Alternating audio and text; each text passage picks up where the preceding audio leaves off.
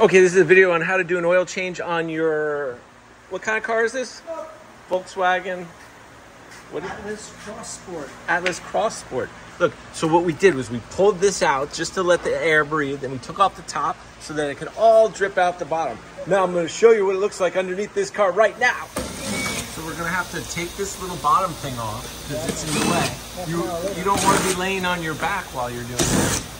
Although, look at this tool. If you have a DeWalt 20 volt tool, you can do it very quickly.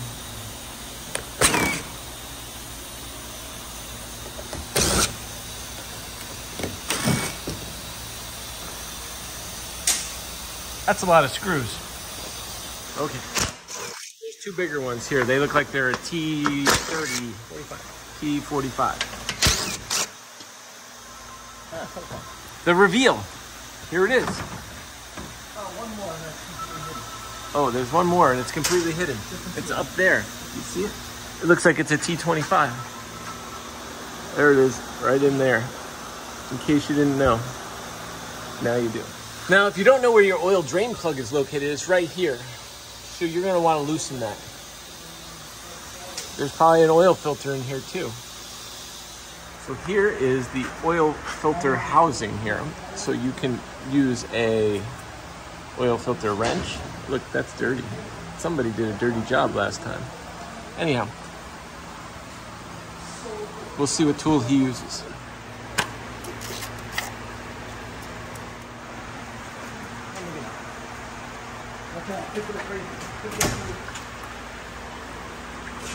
Looks like it's dirty. That's the drain of the oil filter.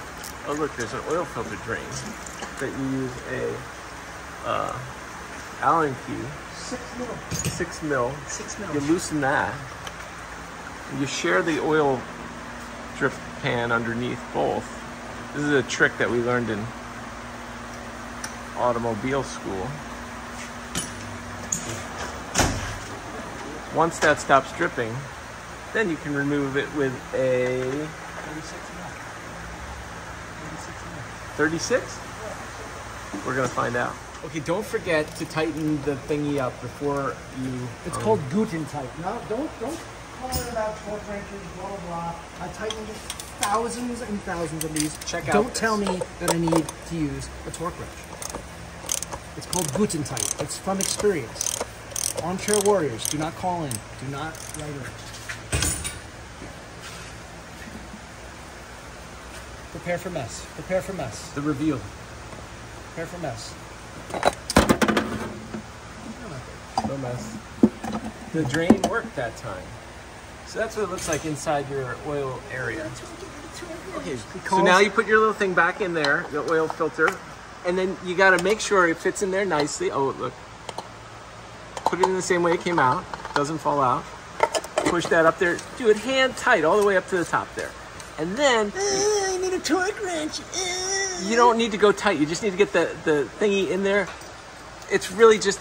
It's just a little... You can see it stop. When it gets to the top, it stops. And it's tight. No need to torque anything. Then we clean it off, make it look pretty. Okay, so you gotta torque this to exactly... No, I'm kidding. Just put that on, tighten it. You should know it's tight enough. Slide this in there.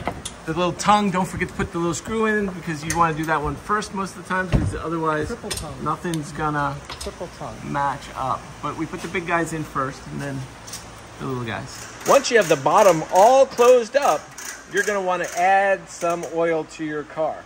This particular vehicle takes, I would guess, 5 quarts of oil. How many quarts of oil does it take? So we have about 5 quarts we're adding. 5.8. 5.8. Yes, 5.7, and then we look at it now a little bit more. That's good.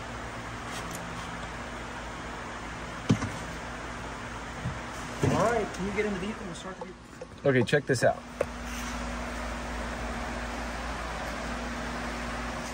And so that's that on the Atlas. It's ready to go. Oil change is done.